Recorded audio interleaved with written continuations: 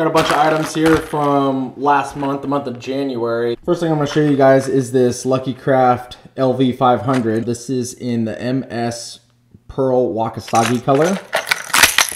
I don't throw the LV500s a lot, only because they sink incredibly fast. But if you want something that you can burn really fast, like retrieving the bait really fast, this is a really nice bait for that. I normally opt for the LV RTOs, which are a little bit lighter, they're a little bit shorter. This one, because it's heavier, it's got this really aggressive nose weight to it. So when it starts to sink, it sinks downward like this. But it sinks so fast that I have to be kind of choosy about where I use it. So it's either burning it out at some of the shallower waters, like the ponds and backwaters that I fish at, or normally where I use it is out at Shasta. I picked up another Picasso's swim jig. This is in the sunfish pattern. I like these Picasso swim jigs. They just don't have a lot of the 1/4 ounce sizes at the shop that I buy these at. They have a lot of like the 1/2 ounce ones, which the 1/2 ounce ones are fine, but they sink too fast, kind of like that LV500 I was just showing you guys. It just sinks way too fast. I normally like to use the 1/4 ounce in the colder months, just because I can move them a lot slower and they don't sink all the way down to the bottom and get caught up in all the muck and the weeds and stuff. I said it before and I'll say it again, I really like the head pattern on these Picasso baits. I got 2 packages of these Bruiser Baits Avengers. There's 7 to a bag here. I got one in a camo pattern and then another in a black and blue pattern. I find myself using black and blue a lot in the wintertime, and I almost never use it in the summertime. That black and blue pattern, for me at least, I find works really well when I have a lot of overcast and there's not a lot of algae blooms and stuff like that. You get this color and it seems to work really, really nicely in the wintertime. The other one here is a more natural color. This is the camo. And I think the camo pattern would probably work fine in the summertime, but I think you would have to have a little bit more contrast. Looks like it's got a really good color for that watermelon there, but this other side looks like it's just like a straight pumpkin on the other side of the main body, at least. Again, I think summertime I would probably use this a little bit more, but I think just because of contrast, it looks so natural looking, it's gonna blend into its surroundings, and I try to have a little bit of contrast. I'll probably be a little bit choosy about the places that I throw this particular lure. Very nice looking bait. I picked up another Z-Man chatterbait. This is the Project Z in a 3/8 ounce. I like the Z-Man Project Z chatterbaits. I don't like how Z-Man doesn't have a lot of the more natural shad patterns. It seems like there's probably 3 patterns that I really tend to like, but they don't have like a lot of the silvers and whites, or the silvers with black, or the silver, white, and black.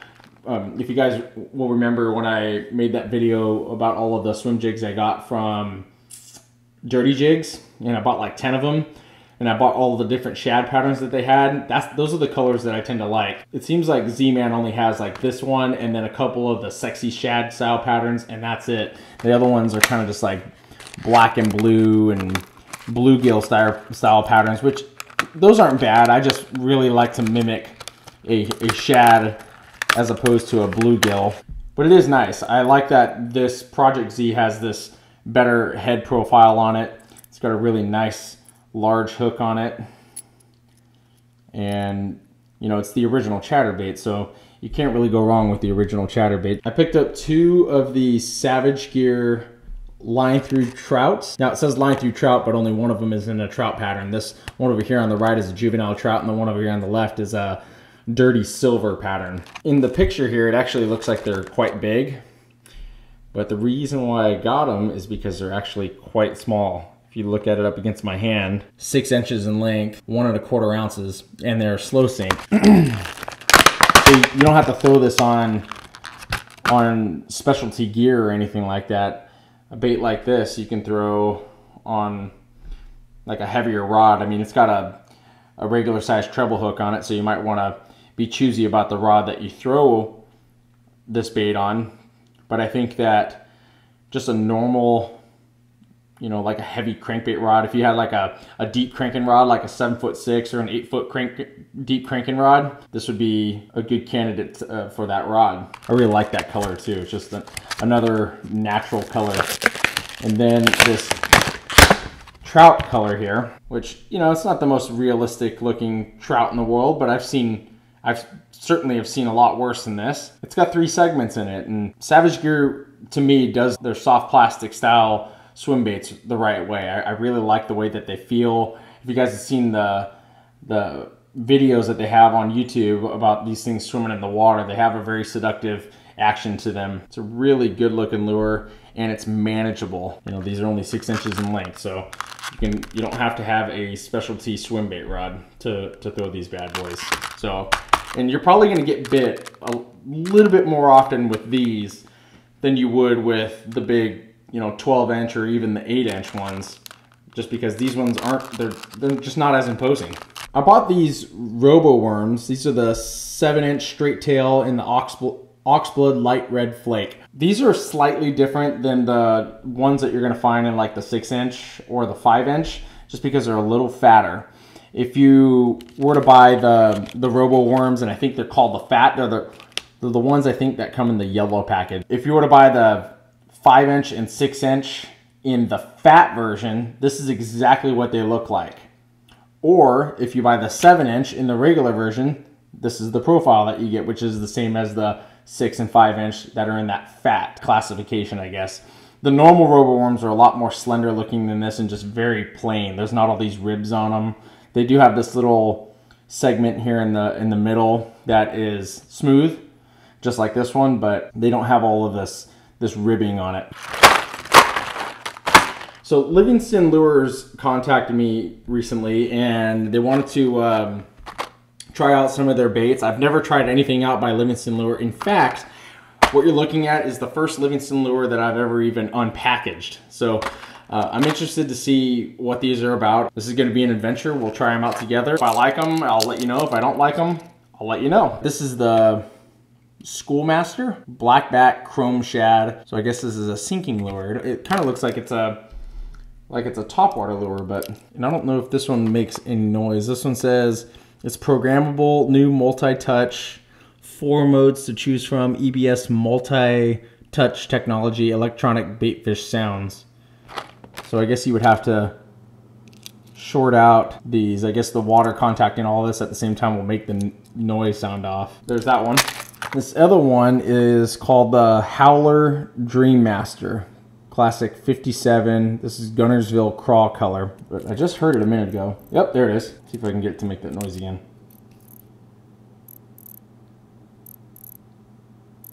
So that's that bait fish noise that they make, I guess. We'll see if they work. This other one we have is DM Junior. So I guess that would be Dive Master Junior. 8 foot, 60. And this is Okie Craw. Kind of similar to the one I just showed you, just not as much detail.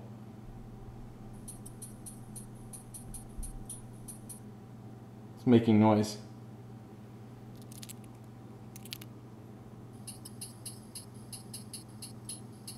It sounds nothing like the other one. Here's the other one.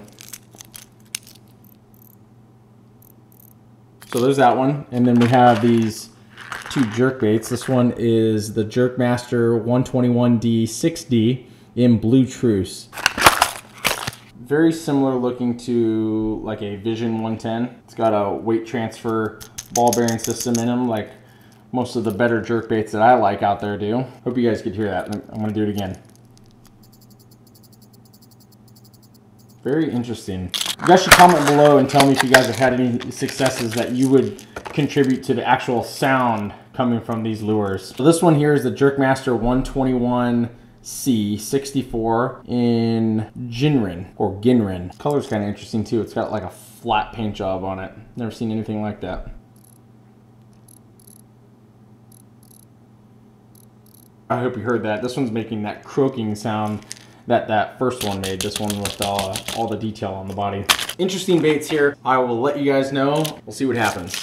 Last but certainly not least, I got some new stuff from Beast Coast Tungsten. They are we're starting to get into the terminal tackle game. The cool thing about what Beast Coast Tungsten is doing, if you wanted to buy, like I will show you some of these flipping weights that they sent me here. If you wanted to buy 5 flipping weights like you normally would, or let's say in this size is a 1/4 ounce, so I think you would get 4 or 5. If you bought them from another company, you would probably get about that much in the package. However, if you wanted to buy 1, you can buy just 1 and they'll charge you accordingly. If you wanted to buy 7, they'll charge you for 7. So I guess the point that I'm trying to make is you can buy as many or as little as you want, which I think is kind of cool, and they have a very good price. I haven't seen what the quality of these are like. Obviously, you haven't seen me even break these out of the package yet, but they look like they're pretty nice. So I'll let you know how they work out, but here are some of their bomb, this is what they call a bomb flipping weight. That's in a 1/4 ounce. Here are some of their bomb flipping weights in 1/2 ounce. Here are some of their bobber stoppers there. These are 2 of their free flow worm weights in 1/2 ounce. A teardrop style drop shot weight. They call this the Transmit R. And then a couple of the pencil style weights. This is the Skinny D drop shot weight in 1/8 of an ounce. So I don't think I need to break them out of the package. I just wanted to show you guys that they're actually doing this, and the turnaround time is supposed to be pretty good. If you guys were to order them, you can order them from Beast Coast website. I'll leave it down in the description. That way you guys can order some up for yourself. They also sent me I guess this is a new color that they're making in one or all of their jigs. This is the Finesse Dragon jig, and the color is Versace Craw. Very natural looking craw pattern. Looks just like a basic crawdad. It's got all these shiny strands, which you've come to recognize from the Beast Coast Tungsten brand. All right, let's recap. We got the Bruiser Baits, the Avenger in black and blue color. The Bruiser Baits, the Avenger in camo color. The 7-inch straight tail Robo Worm in Oxblood Light Red Flake. 2 of the Savage Gear line through trouts. They're both 6 inches in the slow sink. One is the juvenile trout, the one on the bottom, and the other one is dirty silver color. A 1/4 ounce Picasso swim jig in the sunfish pattern. A Lucky Craft LV 500 in MS Pearl Wakasagi. A Z-Man Project Z chatterbait in pearl ghost color. The Livingston Lures Team Livingston Series Schoolmaster in black back chrome shad. The Livingston Lures Team Livingston Series Howler Dream Master Classic in Gunnersville Craw. The Livingston Lures Pro Series DM Junior in Okie Craw. The Livingston Lures Tournament Series Jerkmaster 121D in Blue Truce. The Livingston Lures Tournament Series Jerkmaster 121C in Ginrin or Jinrin. The Beast Coast Tungsten Finesse Dragon Jig in Versace Craw color. And last but not least, the new Beast Coast Tungsten Terminal Tackle. All right, guys, that's all I have for this week. If you guys like this video, please hit the thumbs up button. I really appreciate that. It helps other people find this video. Also, if you guys want to follow me on Instagram and or Facebook, I'll put the links down in the description. Also, I'll put a link right up here. I'm always posting different stuff on Instagram and Facebook, and most of the stuff that you guys see right here has already been stuff that I posted on those social media outlets. So if you guys want to see them ahead of time or see what I'm kind of doing behind the scenes or in preparation for the next videos coming out, make sure you guys follow me on those 2 social media outlets. Stay tuned for the next video. I've got a couple more coming out. And again, really appreciate you guys watching. Thanks a lot.